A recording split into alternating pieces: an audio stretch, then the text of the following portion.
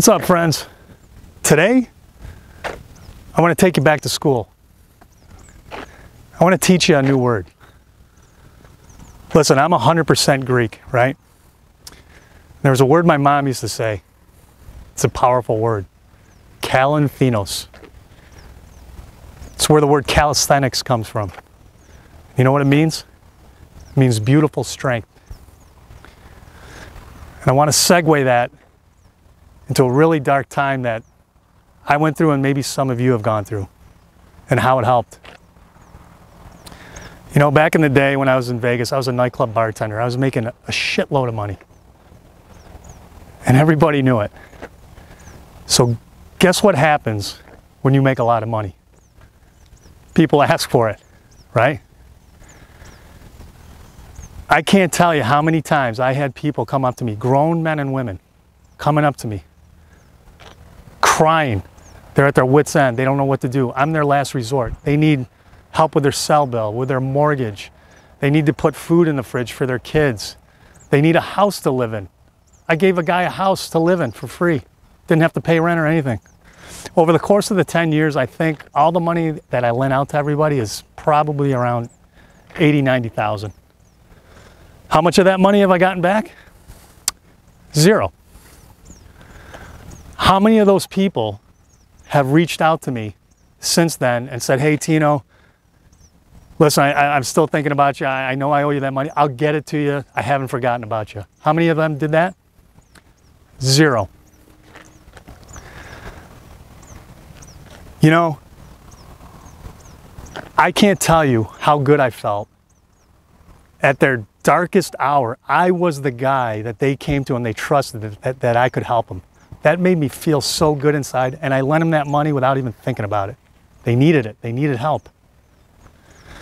And over the years, when I never heard from them and I never got any money back, I got so mad, and I was like, how can somebody do that? How can they not pay back a debt like that? But you know what? It got to a point where I didn't want to get mad anymore. And I remember what my mom said, Kalanthenos, beautiful strength. These people came to me in their darkest hour, and I was able to help them. And you know what? Those people are still out there. They're still out there doing whatever they're doing. But you know what? When they go to bed at night and they lay their head down, they know exactly what they did. They didn't forget, trust me. And I didn't forget either. I didn't forget how good it felt to help them in a really bad place that they were in.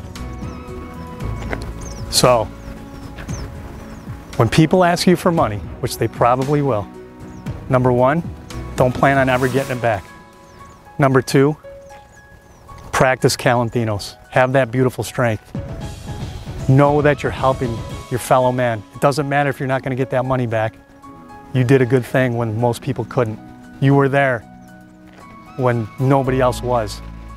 That's why they came to you. They knew they could count on you. And you did a great thing. Don't ever forget that. Does it suck? Does it suck you're not going to get that money? Yeah. Would I love to have that 80, 90 grand back?